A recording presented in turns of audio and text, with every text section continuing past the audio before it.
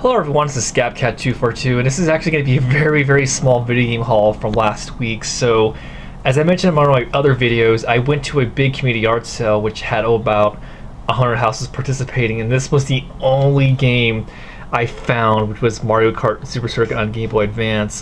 Granted, I got it for $0.25, but it was a little bit disappointing that this was the only thing I found. And I mean, I was seeing video game stuff, but nothing that exciting. But I was happy coming home with all the Star Wars figures. But this little pile right here, these all came from thrift stores, and actually the best find was this. It's a Pearl Blue Game Boy Advance SP. A little bit scuffed on the front, but it works. There was no charger, but when I took it home, it does charge up.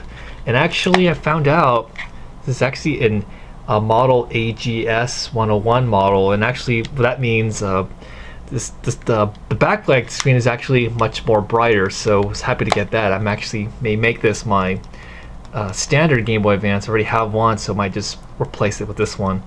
And game-wise, nothing too exciting, but I got some pretty good cheap titles. So we got for PS1, we got Fighting Force, Dead Space 2 on PS3, Super Mario Sunshine on Nintendo GameCube, Uncharted 3, Battle Arena Toshinden, which is on those long box PS1 games. These are always cool to find.